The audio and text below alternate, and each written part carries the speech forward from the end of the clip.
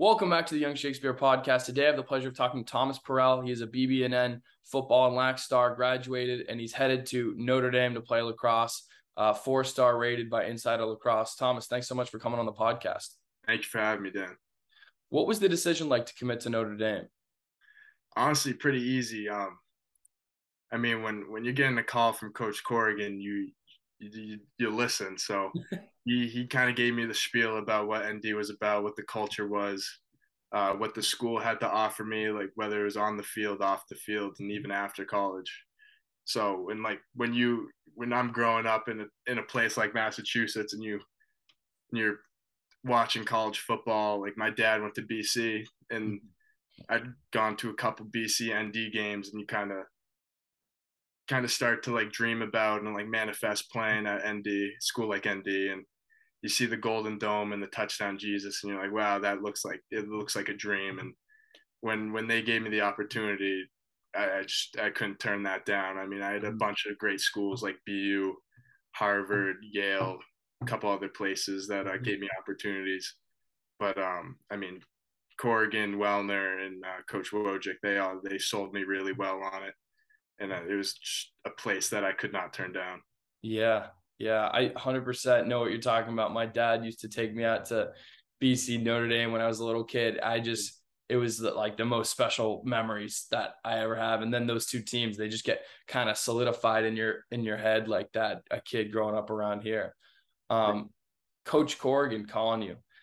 Does it instill a lot of confidence knowing it's a guy that's been there for so long and had so much success, just knowing like, hey, this is the man basically at Notre Dame. Like I know a lot of guys will look for that in a coaching staff. Like how long have they been together? How long have they been at that school to just really know where their future stands?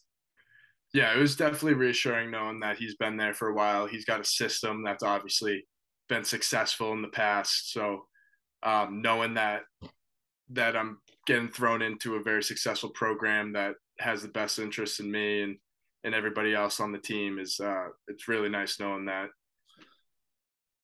Absolutely. It seems too like the Notre Dame style lacrosse kind of suits you. They want guys who can run the field. They want middies that can ride and do a whole bunch of things. Do you also agree that that's kind of favorable to your style? Did that at all factor into that choice for you? Yeah, I mean, I think for me, my game isn't really like centered around offense or anything like that. Like I feel like for me, once I get there, I'll obviously build those skills and put them in my arsenal. But throughout like middle school and high school, my game was always like being athletic, making plays between the lines, like causing turnovers, like leading a defense. And I mean, obviously, offense is where it all happens and like where you get all the goals and stuff. But I mean, I was able to find a different way to impact the game, and I do agree with you that that style that Notre Dame has in their midfielders like Costabile, Perkovic, all those big rangy athletes that they have running in the middle of the field, like Ryan Hallenbach, Mm-hmm. just graduated this year. He was in my mind, probably the best short stick D midi in the country. Um, yeah, I do think that that is very favorable for me, and Mm-hmm. something that I'm really excited about because I love getting up and down the field, like making stuff happen. Absolutely. Yeah. A lot of folks know you had a lot of success as a football player. Do you think that aggression, playing as a safety, that aggression just throughout youth and high school lacrosse kind of translates over where you're able to make those aggressive plays? Or do you think there's a little bit more to it? No, I definitely think it does translate. I mean, when you're playing football and you're looking across the line and you see someone that your job is to pretty much physically assault them, it's like it gets real between there. But I definitely think of myself as like a football player first who just happens to like run up and down the field with a stick in my hand. Like, I love the way I play. It's very physical. Uh, Honestly, for me, it's nice knowing that it gets the team juiced up. It gets all the fellas juiced up, Mm. making whether it's like making a big hit, making something that impacts like the way that you can like take away the momentum from the other team, or just I don't know, it's just something about it that makes me get all juiced up and fired up. Yeah. How would you describe your style as a player? Definitely rangy, athletic. That's one thing I pride myself on, is just trying to be the most athletic kid on the field. Um, I know it's going to be different getting up there and being around all these great athletes, but I mean, it's going to have to be hunkered down and keep working at it. But I think that the work ethic is what kind of sets me up. I've been fortunate enough, like my dad's kind of instilled in me, like get in the weight room, get to the field. Mm-hmm. First of all, get all your schoolwork done before you go do that, or else I won't let you go. But um, like that's definitely allowed me to gain confidence in being able to do all those things and be able to make plays. So Mm-hmm. definitely, that's definitely the way I love to play. Right.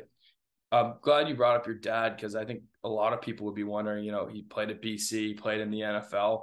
What Yep. kind of was that experience like growing up with a role model like that and someone that has experienced football and athletics at the highest level?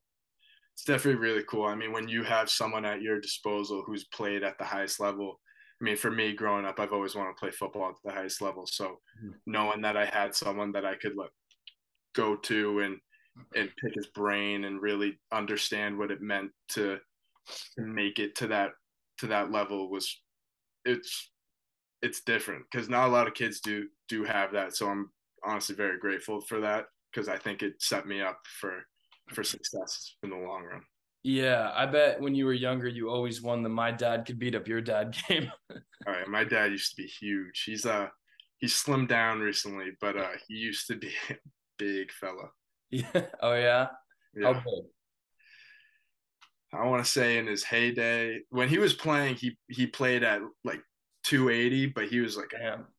jack 280.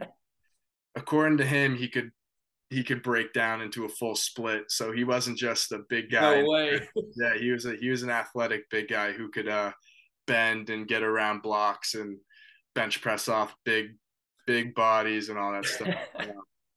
In his heyday, when I was growing up, he must have gotten up pretty big. I'm not gonna label a number to it, but Yeah. but he got up there, and it was you wouldn't realize it when you see him until he stepped on the scale and was right in your Yeah. face. But Yeah. I mean, any of my buddies who grew up with me would tell you that he was a presence. Yeah. I actually, funny enough, I can do a full split and it Really. it freaks people out, but I'll be at, like the bars with my friends and like one of those dance kind of bars and they're like, do a split, do a split. I come home, my mom is like, why are there all these rips in your pants? And so yeah, I'm like, Mom, they told me to do a split. I couldn't tell them no. Like it's such a weird thing to be able to do. One time I said that exact thing. I was like, I go, oh, you don't see a lot of big guys doing splits, and this I just overhear this girl behind me. She goes, you don't see any guys doing splits. Such a weird thing to have. So you kind of have that figure growing up in the game of football. What Yep. got you onto lacrosse? What was that lacrosse journey like? My dad actually played when he was in high school.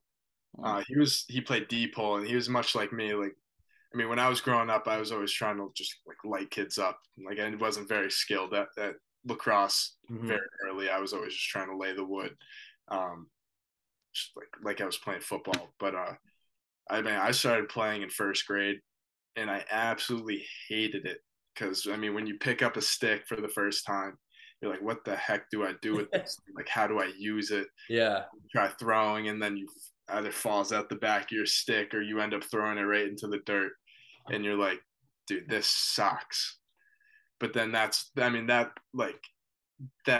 hate and like why the hell am I bad at this is like kind of what makes you hungry to like want to go get better at it. So I guess that's where I got the want to like get better and like go to the field consistently, get on the wall, and then kind of like tone my skills in and make sure that I wasn't bad at it. Because I mean, when anybody will tell you they hate being the worst at something. So when you're the worst at something and you have the want to get better at it, you're gonna get better at it. Yeah. So you've always been competitive like that? Right. Very interesting. And what was the move like to go over to BB&N? Was that at all driven by sports, the opportunity to play football or play lacrosse in the ISL? Yeah, so I used to play on this all-star football team in middle school called FBU, which I think that now they just call it Mass Elite. Yeah, I used to play FBU. I know about that. Really? Yeah, Yeah, awesome. I loved FBU. I loved every minute of it. But so I was playing FBU and I was wearing my Littleton Tigers football helmet, like running around. I mean, like anybody would tell. I was the smallest kid on the FBU team. Like I was like one of the bigger kids out in my youth program, like lighting kids up on the field, and then you really see what the real talent is around the state. And I yeah, walk into practice, and I'm like, holy crap, I'm tiny. But like, I guess me realizing I'm tiny and being like, well, what am I gonna do about this? And just like putting my head down, and like just going laying boomsticks on all these kids. mm-hmm. Next thing I know, I got Coach Willie coming up to my dad and I asking what my plans are and like what my aspirations are, and he starts selling BB&N to me. I'm like, yeah, it sounds pretty good. Like, Yeah, I'd love to do that. So he was the one that recruited me, Coach Willie, and I mean, for most people if most people aren't familiar with Coach Willie, he's a salesman for sure. yeah, yeah. He's a presence. He could sell water to a fish if he wanted to. Um, he he got me an interview. He got me in front of a bunch of administrators, and honestly, BB&N was the only school I ever applied to. I took the SSAT, and then I ended up getting in during seventh grade. I reclassed once I got there, so I did Wow, seventh grade again. But it was probably the best decision I ever made, that's making that wild. transition. That's wild. Was Yeah. he there as a coach, or literally was he scouting like middle school FBU? So I mean, FBU always brought in all these prep school coaches to come coach. I mean, when you're working with a bunch of the best kids in the state, you want to bring in the best coaches too. Mhm. So he would always come coach. He was I mean, unbelievable O line coach. So he was always working with the O line, and my dad was also an O line coach. So they got to talking. My dad introduced me to the idea of switching to a ISL school. Mm. Then I became interested, so I started talking to him. But I mean, it was like a no brainer when Yeah, when he came and kind of brought up the idea to me. yeah. And then you come over, you reclass in seventh grade. Yeah. What was the initial experience like changing over to a private school, a high level school? What was that intimidating? Were you nervous at first? Uh, Definitely nervous, but nervous in the way that like just academics there are way more rigorous than at a school like Littleton Middle School. And I Mm. mean, Littleton Middle School is a very good public school. But I mean, when Coach Willie was interviewing me, he was telling me like it's like a treadmill. Littleton Middle School is running like this, and then when you get to BB&N, you're gonna be running like this. So you're moving a lot faster in the classroom. You're getting a lot more stuff packed onto your schedule. Mm. So it was definitely a transition, and that was the one thing I was really nervous for because I mean, middle school I never really applied myself as much as I really should have. Right. So going in, I was kind of freaking out, thinking, "Oh man, am I gonna like flunk out of here? Am I gonna be in a bad spot? Like, are my Middle parents school gonna, dropout. yeah, are my parents gonna end up freaking killing me because I'm not getting my work done?" But then, and then I start hunkering down, getting all my work done. I'm realizing like it's really not that hard. It's just like how much time and effort I put into it Yeah. is really what I'm gonna get out of it. So, It's just like sports. It's just like right. sports in that way. A lot of athletes, if you can learn to work hard at one thing, you should be able to apply it to the rest of your life. But then it's always like, oh, well, I'm not as passionate about science as I am about lacrosse. It's like, well, if you want to do well at science, you have to pretend you are, you have to take all those extra steps you would. What Right. was the progression as far as football and lacrosse went during that seventh, eighth grade year, freshman, sophomore year? So in seventh and eighth grader, because BB&N for it works where the middle school is seventh and eighth grade. So I came in as a new middle schooler, and progression worked where I was still playing on my Littleton youth football teams. Mm. I was like double timing with Littleton youth football and then BB&N middle school football. So Whoa. and honestly, the hardest part of the transition was like waking up at like 5:45 as a middle school kid, like sluggish, cranky, like I don't want to do this. Having my dad bus me over to Concord is where I got the shuttle bus that took me into school at 6:45, and then getting to school by 7:30, and I'm like, holy crap, like is this what I really got to do to go to the school? And be long days. I mean, I didn't get out of school until like 3 o'clock. Then I'd go have practice until like 4 o'clock, and I'm back on the bus going back to Concord.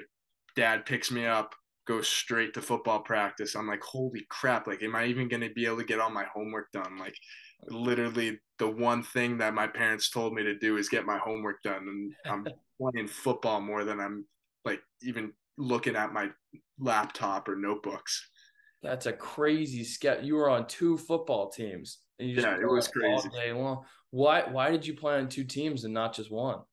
Um, my Littleton team, I mean, I had so many best friends from Littleton, and my Yeah. dad had always coached my grade in football. So like I couldn't leave that and kind of feel satisfied knowing that like all my best buddies are still playing, and like I never got to finish out like our at least our middle school career playing together. Mm. I mean, we always had an unreal team. I mean, out by this way, we were always competitive, like playing in the Central Mass Super Bowl and all that. Yeah. So once I repeated in eighth grade, all my buddies were, or repeated in seventh grade, all my buddies were eighth graders. So that one year that I had with my old grade was Oh. one of the best years of football we ever had. We made it to a Super Bowl, fortunately lost in a 6-0 thriller. Um, Hey, that's smash mouth football, dude. That's defense. I would it like to see that eighth grade game. was unreal. But I mean, finishing that out was awesome because all my buddies then went to high school while I was still in eighth grade. Mm-hmm. They got to transition into playing with all the big boys, and then I actually when I went into eighth grade at BB&N, I played on a I don't know if you're familiar with Neshoba. It's a region out by me. It's like the towns of Bolton, Stowe, and Lancaster. Mm-hmm. I played on a team called the Neshoba Chiefs, where we pretty much didn't have enough players from Littleton, Neshoba, Groton, Westford, like all Yeah. these towns around us didn't have enough players for their own town. So we combined into one team. So I'm going into eighth grade with a brand new youth football team with kids that I don't even know. We start out in early August, um, play all the way until December because we end up making it to nationals, beating and I don't know them too well, but like Pop Watson, Joe Griffin, all those guys end up beating them in the regional. You beat those guys from Springfield Central? Beat all those guys while they were in eighth grade. Beat them in the New England regional that punched our ticket to nationals, and we go down to nationals, and we were just. It was almost like that game was a fluke because, I mean, to me we were just a tougher team. I mean, it was like 30 degrees with like an 8-degree wind chill, playing a bunch of these athletic freaks, thinking we're gonna get blown out. I mean, my dad would tell you like after the game, my dad goes, holy crap, I thought we were gonna get blown out. Like before the game, he was telling all the coaches like, I hope this doesn't get too ugly, blah blah blah. Like I really hope they don't mercy rule us. End up coming out. I used to play quarterback in eighth grade too. End up throwing a game-winning touchdown with 20 seconds left. No kidding. Punch our ticket to Natties. It was unreal. I mean, I got a video of the very last offensive play where we ran a play action pass. I play action. I rolled out. My buddy Connor was our fullback. He was a big dude running the football, and he could move. He lights up the D end and then trickles out into the flat. We were on like the 5-yard line. I just give him a nice little loft pass, catches it, and we all just go crazy. It was unbelievable. It was one of the best moments. Wild. Yeah, the team, the best of the rest of them go and make it all the way to nationals. Just all these guys from different towns. That's pretty awesome. Can't say we did too well at nationals, but that's neither here nor there. So you have that successful eighth grade season, and then what's it like trying to step up and play varsity sports? so eighth grade was the first time I hurt my shoulder. That's the first time it popped out. Mm-hmm. Messed up to think about as an eighth grader. But so I go into freshman year. I mean, I was kind of more invested in lacrosse. I was starting to become more invested in lacrosse at the time. Um, I wasn't in the weight room as much. I was like maybe 175 pounds at like 6'2". So I'm like a scrawny little kid slotted to go start as a freshman at safety. And I just was not mature enough yet to play, but I step in, I try to make as many plays as possible. I mean, when you're playing as a freshman in the ISL, you're either freakishly fast, freakishly big, or you have a cannon of an arm.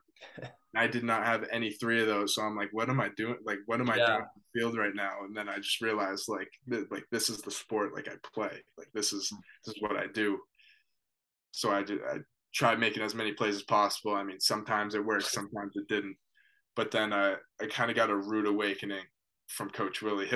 If you ask Coach Willie, he calls him a full Coach Willie when he gets up in your face and kind of lets you know what you need to do, whether he's screaming or not. But yeah, I got a full Coach Willie one time, and that kind of set me straight. Yeah.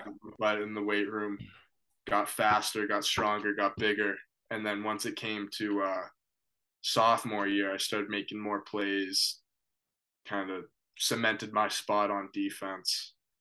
Played a little receiver. I wasn't as fast as I should have been, according to my dad, but I was making enough plays. I was making stuff happen. But then, I mean, once COVID hit,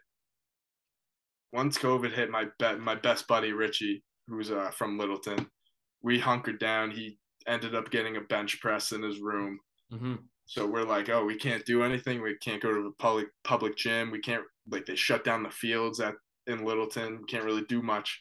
So I'd go on online school for 3 hours each day, hop in the car. I just got my license. So I hop in my car, drive to Richie's house, lift weights for hour and a half. Then we'd go run sprints or like run a mile around his apartment complex or condo complex.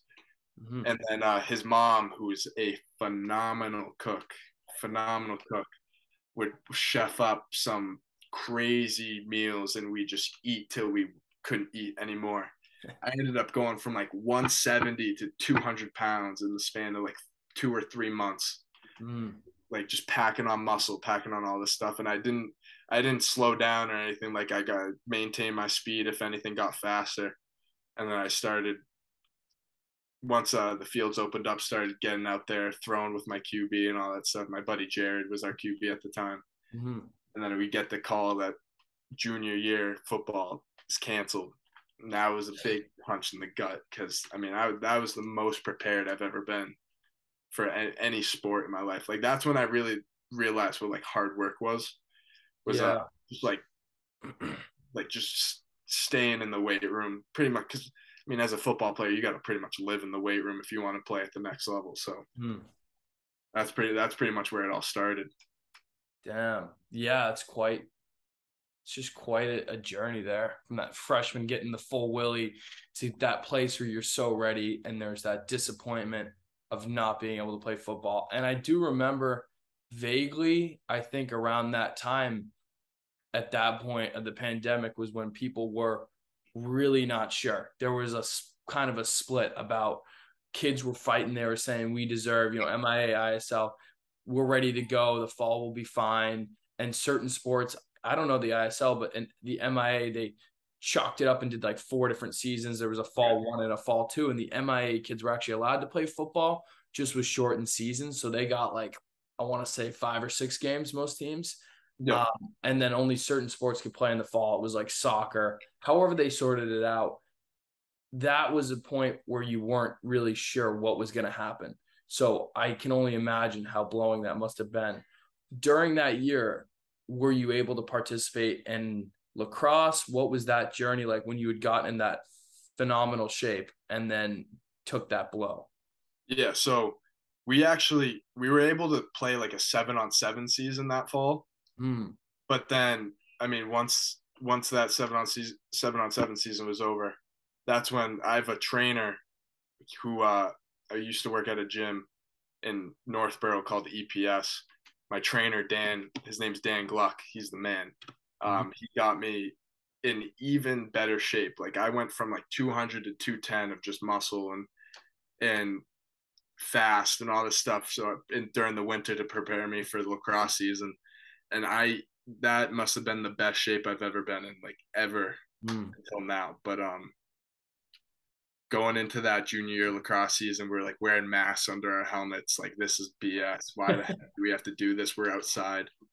Like That was the weirdest thing too, because everyone had like helmets on in different sports, and then the mat. I was like, "What's that going to do with the helmets?"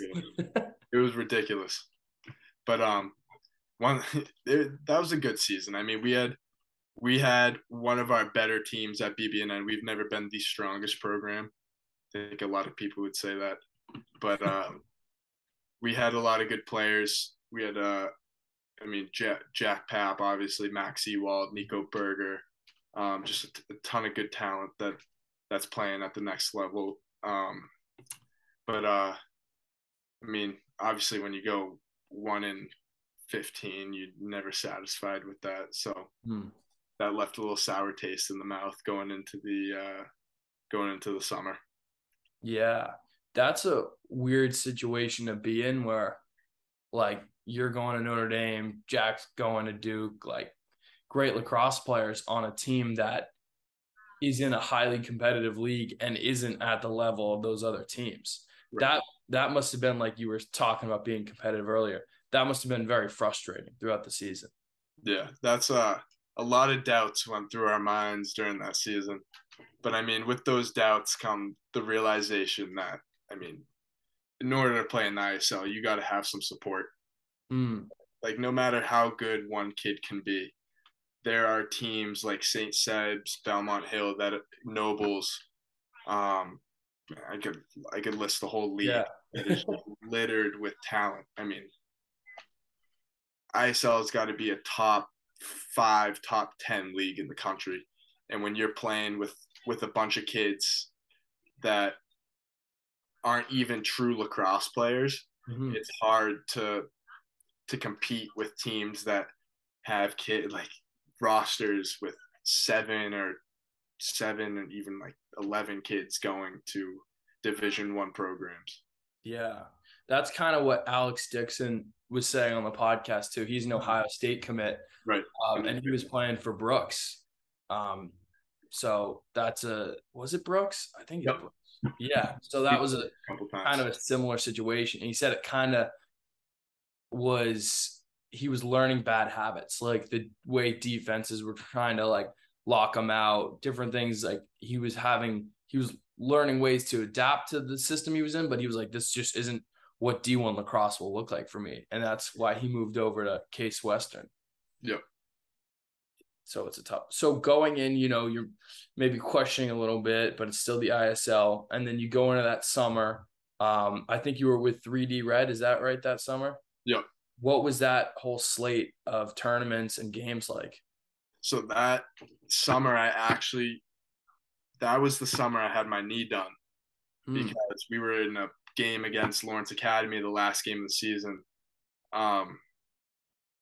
Third quarter, end up feeling a little pop in my knee, and I'm like shit, like yeah, can't be happening right now. It wasn't like anything too bad. Like kept playing, like I could run, I could somewhat cut, like it was tolerable. The pain wasn't crazy. I mean, that was probably just most of the adrenaline working for me.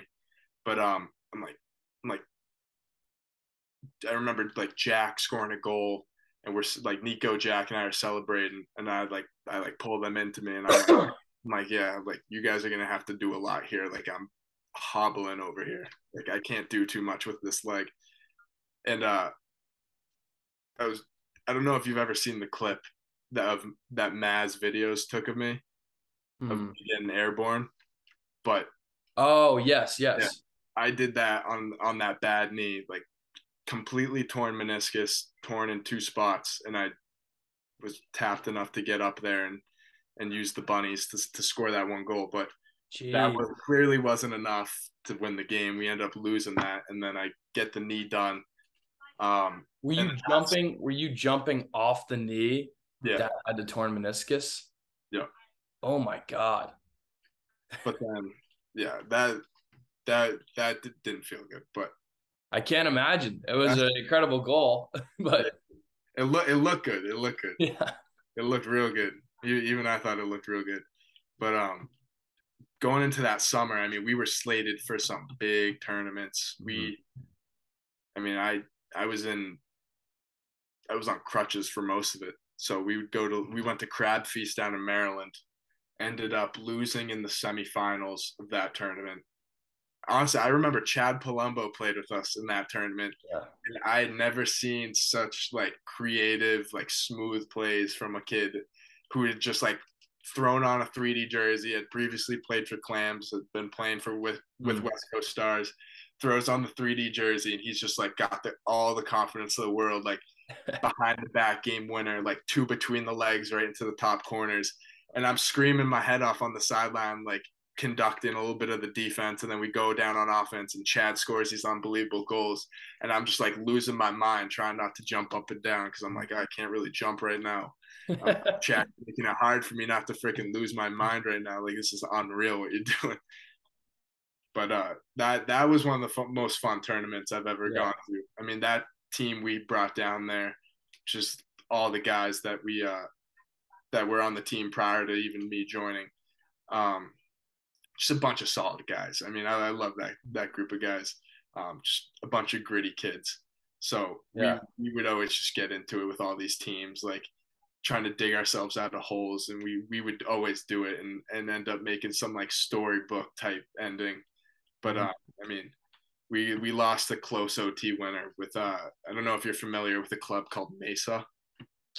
Can't say I am. They're I want to say Pennsylvania club out by Philly. They gave us a real good game, but I mean that was a tough pill to swallow, knowing that because that was the last summer that we were playing club lacrosse too. So it was a little Mm. tough pill to swallow, knowing that I couldn't get my last club summer. Yeah. So I think a lot of people would be interested to hear what was the timeline of recruitment for a guy that can't play that last summer? Were you relying solely on the high school tape you had? Well, I had already been committed at that point because with COVID, everything kind of got rushed. So Uh, once September 1st hit, um, going into my junior year, mhm. we we actually played. My 3D team played in a an event called the Elite Eight down in the 76ers field house in Delaware. Yeah, I've heard of that. So we played the first game. We played 91 Maryland, lost a close one to them. Played a close game with Juice Cherries and lost that one. And then we played a team called DC Express that always had our number. But it was a great show, and I mean, a lot of our guys put on a show for all these coaches that were watching, whether they were able to come out and watch in person or they were watching over live stream. But that event actually led into September 1st into midnight, and that's actually when I got my first call. Mike Salippo from BU called me, who's a who's a great. I love Mike Salippo. He's a great guy. Um, he gave me a call, like letting me know what the deal was, and then that's kind of where the train started rolling. I spent the night in the hotel with Jack, both on the phone with all these coaches. And I'm like in the bathroom, and he's on his bed, like on the phone, just so we're not like talking over each other. I can only imagine how many calls you two are getting. Yeah, I mean, it didn't stop until like 1:30. There a couple schools called late night, but then it was the next day that it kind of ramped up. And the first time Coach Wojcik at ND called me. He was with Ryder Garnsey, and they were up in the Notre Dame football stadium. And then they got the phone like panning it over the stadium, like showing me what I was missing out on. And I'm like, wow, Oh this is my God. unbelievable. And honestly, when they called me that first day, I was driving back from Delaware with my parents. And that was the first time I heard from them. And then I actually didn't hear from them for like 2 weeks. And I don't know if you're familiar with this kid from he's not from Long. He plays on 91 Bandits now. His name's Brock Behrman. Yeah, yeah. He goes to Salisbury, right? Yep. So he adds me. I knew of him prior, and I didn't think he knew of me. So he adds me on Snapchat while I'm at school. It's like one of the first weeks of school, and he starts texting me. He's like, "Dude, like Notre Dame question mark? Like, what? How are you feeling about this?" I'm like, "Dude, like I haven't heard anything from them in so long. It'd be unreal to go there. Like that'd be a dream come true." Like he's like, "I'm gonna make it happen." He literally tells me, "I'm gonna make it happen." He tells Coach Wellner. He tells Corrigan. Then the next day, I got a Zoom call with him. A Thursday night, I got a Zoom call with all three coaches in my family. And then they hit me with the offer, and I was like, Brock, you are the man. Like I owe everything to you right now because this is unbelievable. That's It incredible. was insane. They put him up to it. It But I crazy shit. was it just wow, because he's such a high level player, all American. Right. Was it the trust they had in him? No, that he knew you as a player. Why do you think they responded to him, saying you got to talk to like what? I don't like. I'm so lost. Like, what did he do? How did he make that happen? I don't know if they told him to make something happen or he did this on his own and let them know about it. But he was the first kid because he used to be in my grade. He used to be a 22 before he reclassed to Salisbury. But he was the first kid in my class to commit to ND. I think I might be wrong, but he was one of the first commits, and he just hits me up one day out of the blue. And I honestly couldn't tell you if the coaches told him to or it was just his idea, but he must have seen something in me that not a lot of other people saw. And I'm honestly grateful for that because him and I are pretty close now. I mean, I Yeah, talk to him pretty often, not too much, but now that he's going to be a 23 and he'll come in next year, so we'll get to rip it up at South Bend. So right. So you think there's also a possibility the coaches were interested and they're like, hey, can you gauge this guy see right, where he's at? right. I mean, I've had Coach Wellner even has told me like make sure these guys don't get flipped. Like I don't know if you know Jordan Faison. Um, I he's don't think I don't he's think I do, but he goes to the Pinecrest School in Fort Lauderdale, Florida. When you talk about just a sick athlete, like that kid is unbelievable. Like and he runs through defense like a hot knife through butter. But I remember after committed combine, Coach Wellner came out to watch us. It was Brock, Jordan, and I on a team, and Coach Wellner pulls me to the side and he's like if any of these guys think about flipping, like you kick their ass. So I'm like, I got you, and I'm significantally bigger than both these kids, and Coach Wellner's like, I know I can trust you. I'm like, right, you got a lot of trust in your players, Coach. He's like, of course I do. So just like the trust that these coaches have in their players to whether it's like out on the field or like keeping the recruiting classes stable. It's honestly special. So it's also one thing that I love about it. Yeah, you're a guy that's kind of got a foot in each side of this. What's your opinion on football versus lacrosse recruiting, the social media aspect of it? Because in football, all these prospects, oh hey, I just took a visit to Notre Dame. Oh, I just got an offer from Notre Dame. Oh, I just pissed in the urinal at Ohio State. Like kids will post everything they do in Right. football related to recruiting. Lacrosse, there's nothing on social media about it. Why do you Right. think the difference and which system do you like better? Um, I think the biggest difference is just the funding that the programs have. I mean, when you look at a college football team, they have 80 scholarships. I mean, depending on what school it is, but most, I think on average, it's like 80 scholarships for each team. And they're carrying like 120 kids. So you also got like 100, or you also got 40 kids who are either PWOs or walk-ons who are trying to earn scholarships. And then in lacrosse, you got, I think it's 12.6 scholarships for a roster of 45 to 55 kids. So, I mean, when you're getting an offer for football, it's like just gone off from ND, mom and dad don't have to pay my college tuition. Wow. And then it's like when you get an offer for lacrosse, it's like it's kind of more personal between you and the coaches because the financial piece is more personalized towards like your financial needs and like financial aid, because that's honestly how the scholarships kind of, or that's how I think the scholarships work. It's more like a financial aid thing, because I've heard of kids who like could have all the money in the world and they're like, oh well, where this lacrosse program wants to offer you, and they're like no need, like give that offer to someone else, like we are able to like pay the tuition, which is very generous. But I mean, in football, where you could be up here, you could be down here in your economic standing, and they'd throw you, no matter how good you are, they'll throw you a full ride. And it's just like, especially with this NIL deals now, like kids are literally being sold to these programs. Like they could write you a check for like $10,000 to come play at their program, and it's absurd. That like makes a lot of sense. Who wouldn't want to get a check for 10 grand to go play football at like a top 10 school?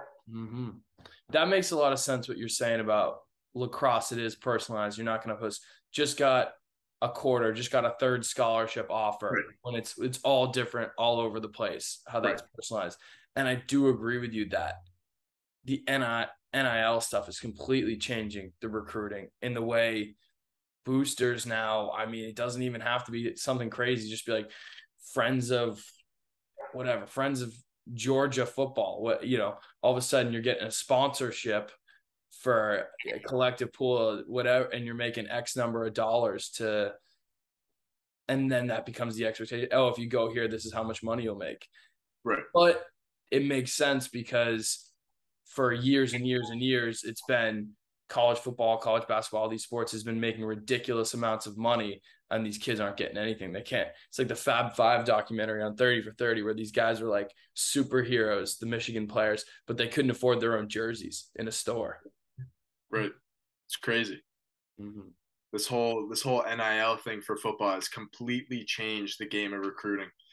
I mean, recruiting in general for football has always been crazy with the social media and just like publicity, letting everybody know where you are, like what you've been up to, what school you just came from. And now that you have like all these NIL deals rolling in, it's like, oh, I'm a proud sponsor of blah, blah, blah. Like, here's a promo code to get 50% off. And then these kids are getting like commission off these discounts whenever they use their promo code. It's crazy. All of a sudden, everyone's a Liquid IV salesman. Oh, I know. It's crazy. And like, I got a couple of buddies who are playing football who are like partnered with Bucked Up, the pre-workout. No kidding. Yeah. And you like put in his promo code and he's making like, I can't remember how much he's making off the sales, but it's like 30% off, and then he's making some part of it, and it's crazy. Wow. How many lacrosse players do you think are actually able to make at least a little bit of money off NIL? I have to imagine the very elite guys are obviously going to be able to make money, but then guys at the bottom of rosters, I don't really know how much they'd be able to actually sell or advertise a product. Yeah, I think it's all based on publicity, like the name you build for yourself on the field or in your community and all that stuff. Because I mean, lacrosse is slow. I wouldn't say slowly growing into one of the biggest sports in our country, but lacrosse is building a name for itself, and it's becoming more popular every year. And I just think that by the time, I mean, I feel like by the time I'm out of school, like maybe these NIL deals are going to be hopping for all these lacrosse recruits, and maybe even that PLL is going to be making a bigger salary and all this stuff. So I think more and more money is going to be pumped into this sport, especially with all these investors like Katie's investing in the PLL, all, like the WWE. But then when you bring it back to the college game, it's like when you go to a school like Duke, Notre Dame, UNC, these big name lacrosse schools, Syracuse, Maryland. Like when you're on a roster like that and you let someone know and they're like, oh, well, if there's the possibility you could be playing and starting and competing for a championship and all this stuff, like maybe we can work something out, like make you making money. So I mean, I'm hoping that it becomes as big as football because I mean it deserves to. I mean, lacrosse is the fastest game on 2 feet. So Yeah. I mean, you got athletes like I truly do believe that lacrosse does have some of the best athletes around. But I mean, when you're competing with sports like basketball, football, and all that, that are like grown men absolutely putting their bodies on the line to make plays and getting drafted out of their first year of college and out of their first 3 years of college for football, it's a completely different animal. Mm-hmm. It is a strong aspect of the prospect of lacrosse growing really is the seasons, I think, too, because baseball has been completely waning in their viewership and its popularity in general. Um, and so lacrosse being college lacrosse in the spring and then like PLL even into the summer, they're not competing with as many sports. So you're not competing directly against football or basketball for that space. So it would be really cool to see lacrosse kind of step in and be like, oh, that's this big spring sport. Right. I think a lot of people are seeing that, and it's exponentially grown in the last 10 or 15 years. The question is just what's the ceiling for lacrosse? And some people think it could be one of those dominant sports, and a lot of people are like, we'll see. It's, where do you fall on that? Do you think lacrosse will take sort of a preeminent position?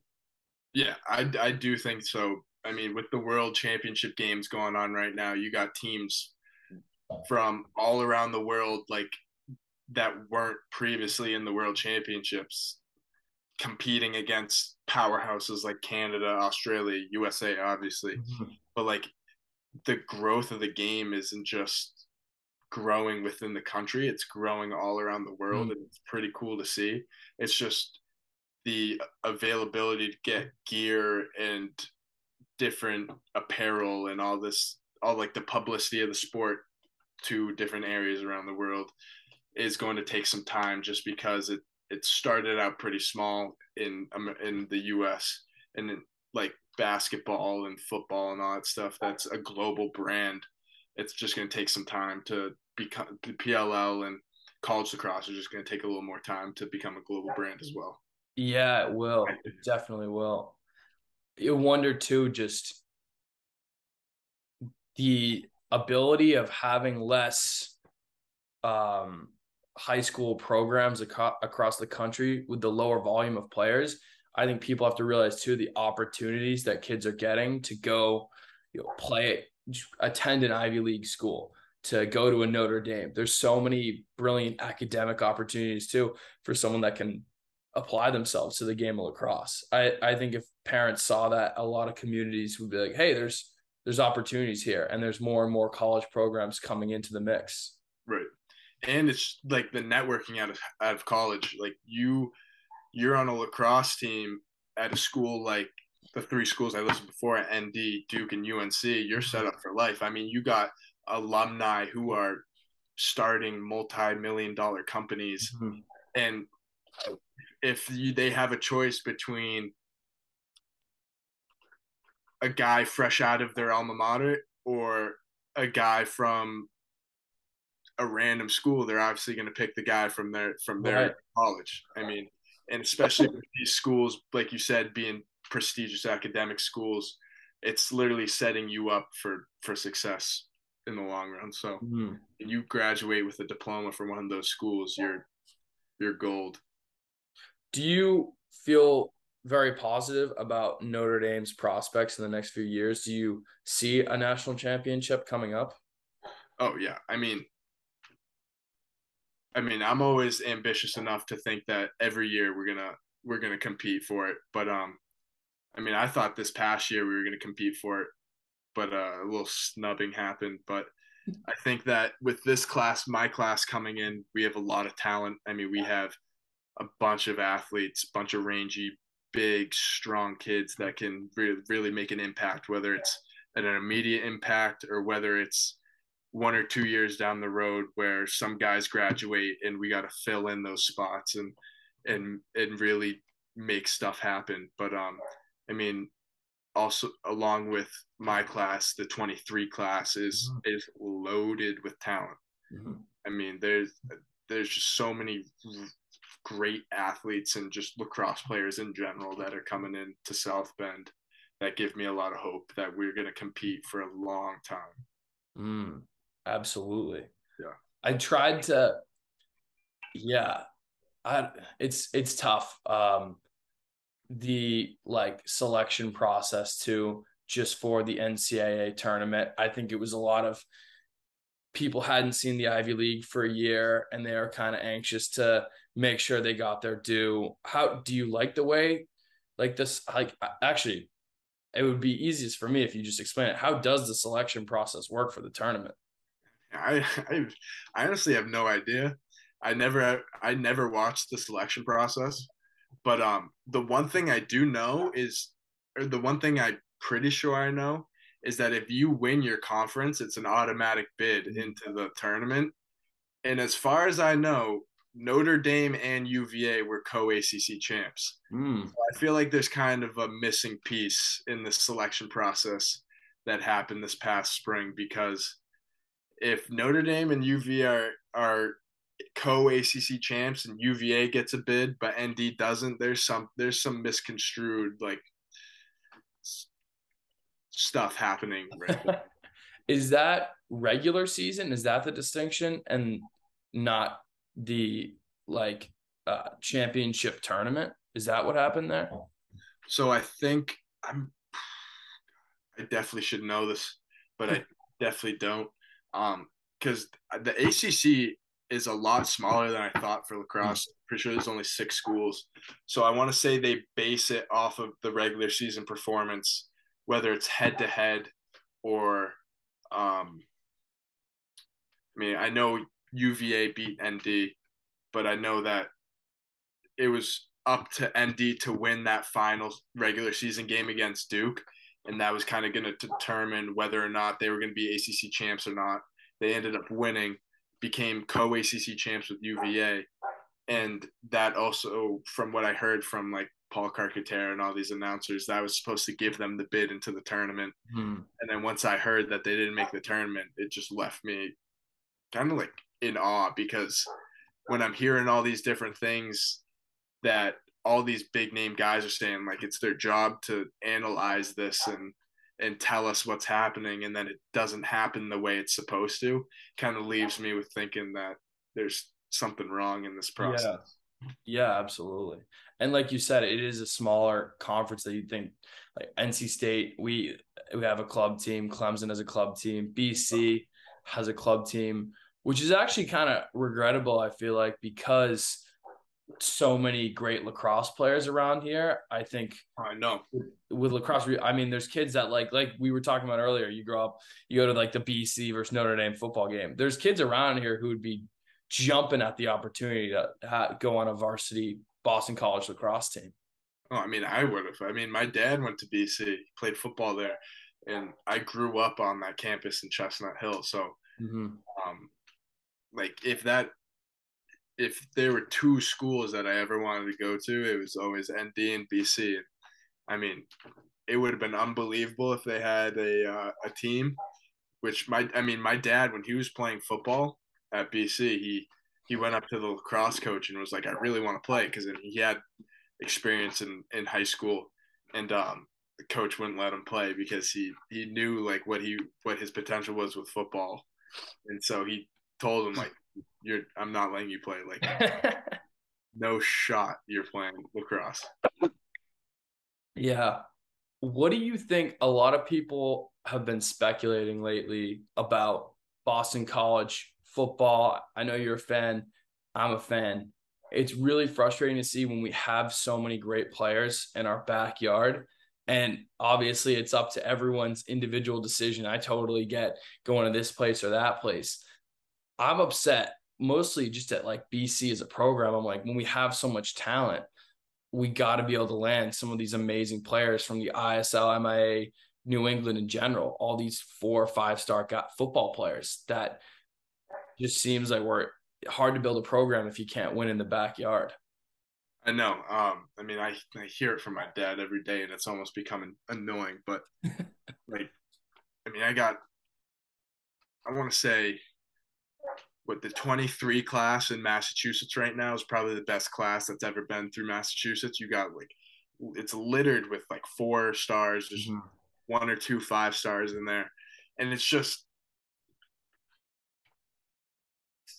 I'm gonna bring it back to this like NIL and like the fact of competing for national championships, that like these kids want to go play at the best possible program that they can, and whether that means like getting a deal that cuts them a check for a certain amount of money, or being told that they're going to start, but then when they get to school they realize that they're just a small fish in a big ass pond. Mhm.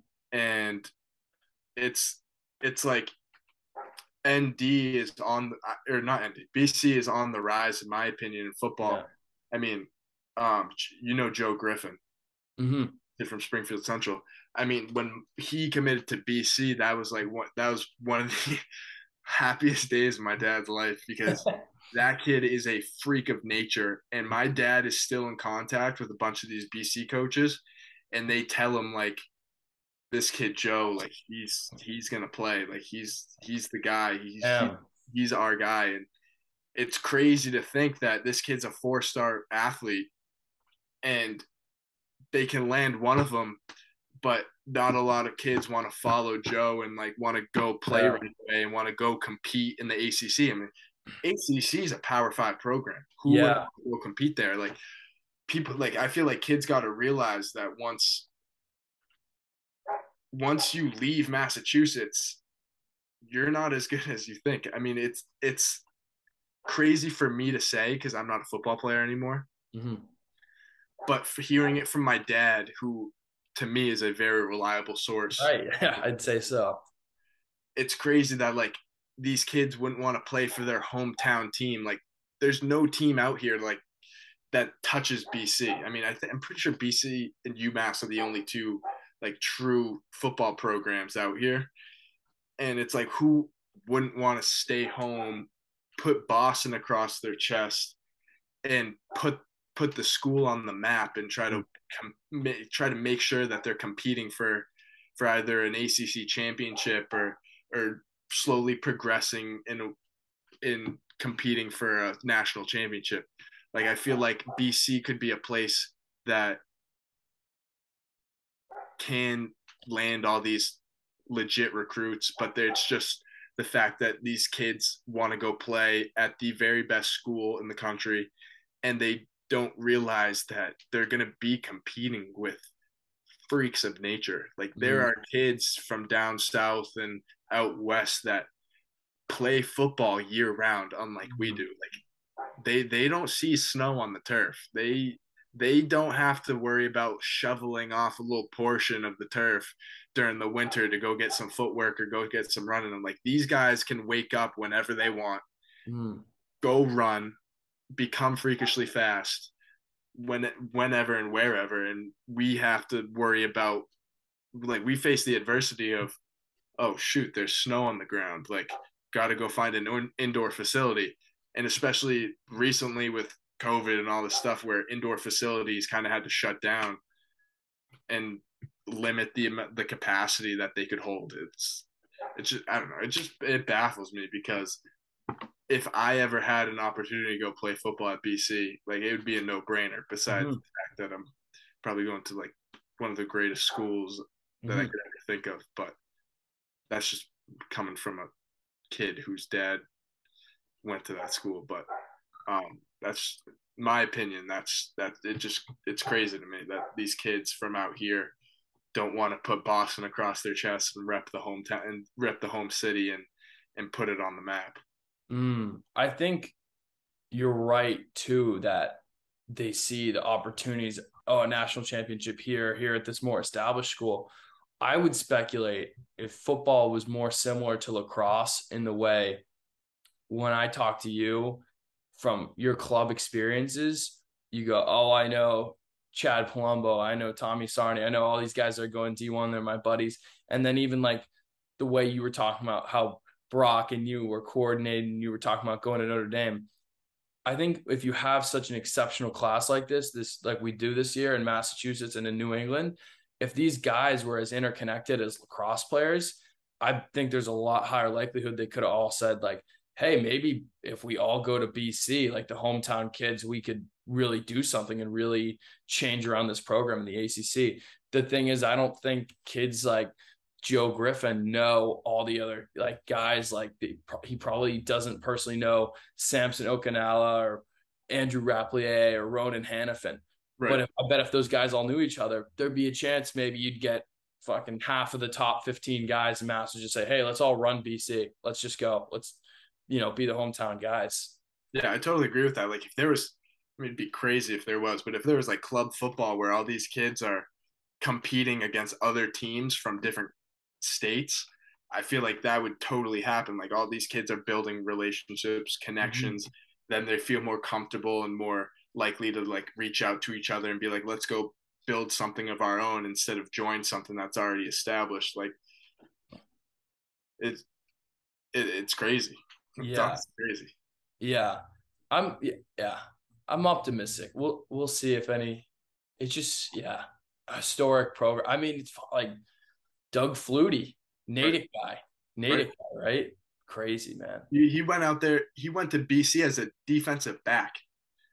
Did he Fun fact: really? when as a defensive back, the my dad knows this, but he says that either the first string quarterback got hurt, and then the second string quarterback shit the bed. Third string quarterback also shit the bed, Hmm. and they were like, "What the hell are we gonna do?"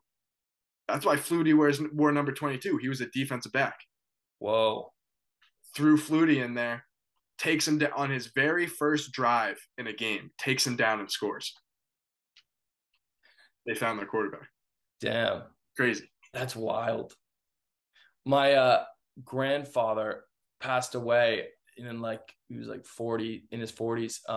But he had been a very successful, he was like Hall of Massachusetts High School Hall of Fame football coach at Natick.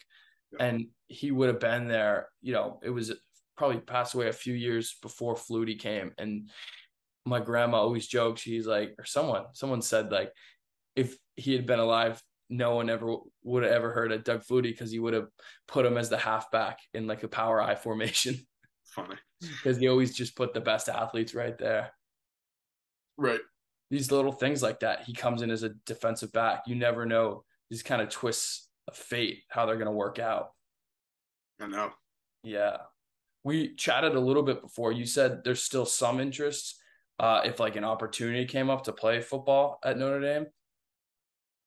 Yeah. I mean, I've always thought of myself as a football player first. And I mean, football's always been the first love, Mm-hmm.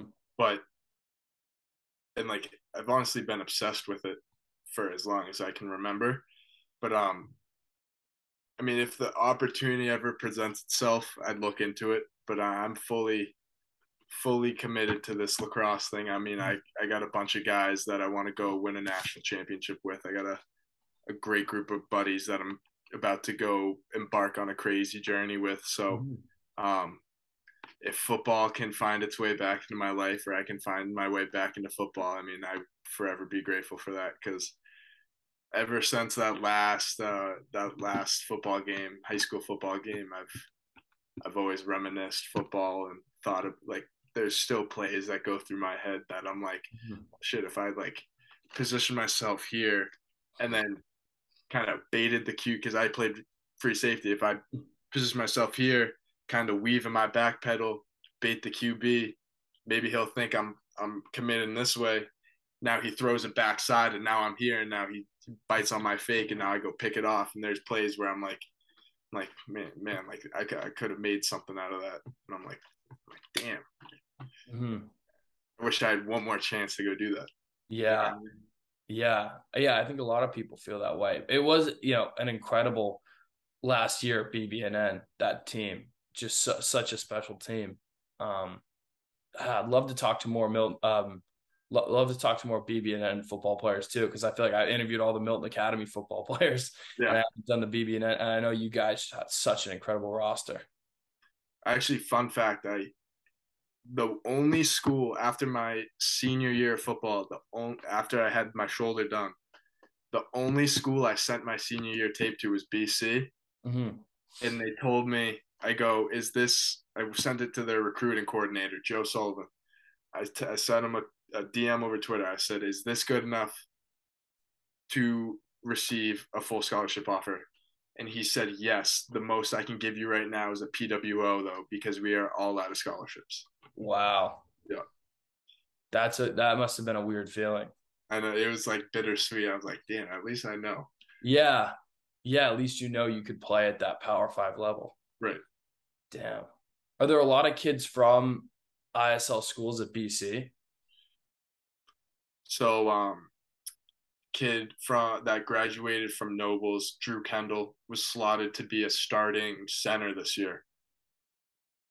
So I haven't heard much about BC camp and all that, but I'm sure he's doing well over there. Who else is there? Another kid that I played FBU with. He did not an ISL kid, but he went to Catholic Memorial. His name's Owen McGowan. Oh yeah, yeah. He's a beast at linebacker. So I'm wondering. I'm gonna ask my dad to see how he's doing over there. But I mean, my dad's always like going to campus, like willing to watch practice, going to see all the scrimmages and all that stuff. So he's always got an insight to it. CM is basically ISL. Yeah, they could compete. They recruit better than you guys. Oh yeah, yeah, They'll never say it. It's all jokes, all jokes. yeah. They What? could compete in ISL. They'd be a very competitive ISL team. Yeah. How do you think BB&N versus CM last year would have looked? I mean, I'm always gonna back my boys, so I always think we're gonna win no matter what we do. But I definitely think it'd be a great game. I mean, they Yeah. got talent all over the board. Mm. I What? saw football is different though. I saw you got to be a different type of like smash mouth team to play in the ISL. Mm. And I bet you like if a lot of kids from different teams told you about our BB&N team last year, we were a physical defense. Like Mm. that's the one thing we pride ourselves on was just coming down and like no regard for our body, no regard for your body. Like it's on. Like you just Yeah. come down and hit like crazy. Yeah. What kind of things this summer have you been preparing in your game, and working on to make sure you can take that jump to play at Notre Dame? Definitely my offhand, my left hand, just because I've been in a sling for forever. I mean, my joint will never be the same just because I had the bone graft screwed in here. So just like being able to comfortably shoot on the run. I mean, passing's always going to be there. Passing's always a skill I'll have with that hand, but like shooting on the run, catching and step downs, like cutting through the middle with that left hand, catching it and finishing in tight areas is definitely one thing I focused on a lot this summer. Just because, I mean, that left arm been out of commission. I was told once I was like 3 months out of surgery, I was told like the one thing I can't do yet is use my left arm with my stick.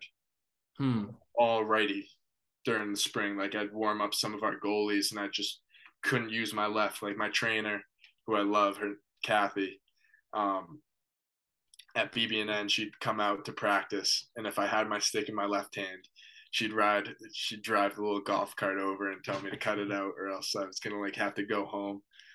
But so I'd always keep the stick in my right hand during the spring. So once it Did came, that really help develop that offhand? I mean, yeah, I mean it's progressed a lot recently, definitely. I mean, working with the trainer too to get the power behind it was definitely a big thing. And then just working the mechanics of it. Yeah, of course. Final question for you, Thomas. Yep. What's a piece of advice you would give to a young player that wants to get to where you're at now and play Division I lacrosse? I'd say there's definitely some sacrifices that you got to make in order to get to a level like this. Um, I mean, I've always been someone who likes to have fun with my buddies, but when you're obsessed over something and you really want something badly, you'll find a way to go get it, and that means like sacrificing going out to like parties or like going hanging out with your buddies just to go, like whether it's running or like getting on the wall or getting shots in. That's one thing that was like a sour thing I had to accept just because I was like obsessed with it. And when you're obsessed with something, you're going to do it to the fullest extent that you can. So if there's one thing I can say is like you have to accept the sacrifices that you have to make, or else you will not be satisfied with the end result. Mm-hmm. Well said. Thomas, thanks so much for coming on the Young Shakespeare podcast. Appreciate you, Dan. I had a ton of fun on here. Yeah, me too. It was awesome interviews. Thanks so much to Thomas for coming on the show. Thanks so much to everyone who's listening, watching, liking, subscribing, and please tune in to the next episode of the Young Shakespeare podcast.